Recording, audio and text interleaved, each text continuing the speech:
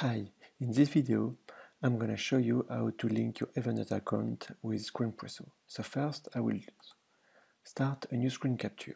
So you can use your print screen key or you can click here on the capture button. I will capture this and then I will use the publish button. If you click on it, you will find some sharing application and you can add your Evernote account by clicking on the settings link. You will find all the sharing accounts you can have. I will click on the Evernote. I will click on the grant Evernote access.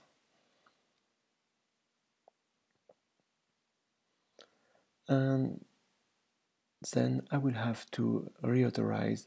You may have to enter your credential, and here, as I already have my credential, I just have to click on reauthorize. And that's it. You click on OK, and you will see your Evernote account here.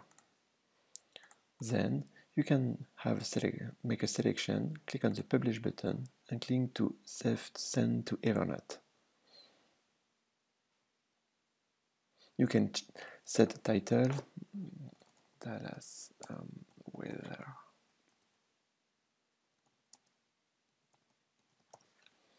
Select your notebook, enter a description,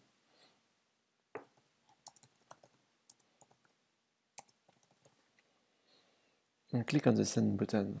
You can click here, check this option to create a public URL. You don't need to install the Evernote desktop application. You only need Screenpresso. Here you have a link if you want to see to copy the URL or if you want to open it directly. As you see, you can find your capture, you have the title here, you have also the URL captured by Screenpresso, and you can also add some tags. I will show you. So here we call that the context of the capture. To activate or to enable this or to disable this, just open the settings, advanced tab, and this is the capture context option. I can send to false if I don't want to capture the URL each time I capture something in my browser. Let's do another capture.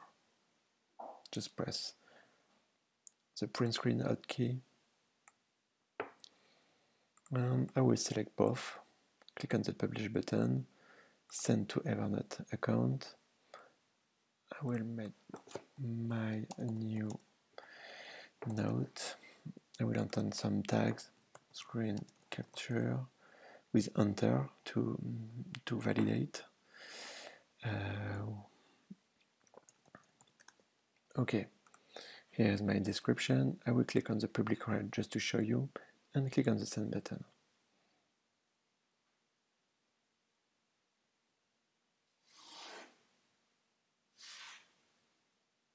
And that's it.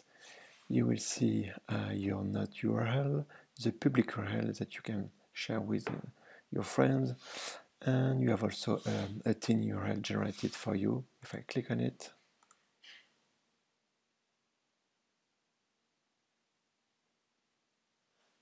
you will see the note shared online. If I open the private URL,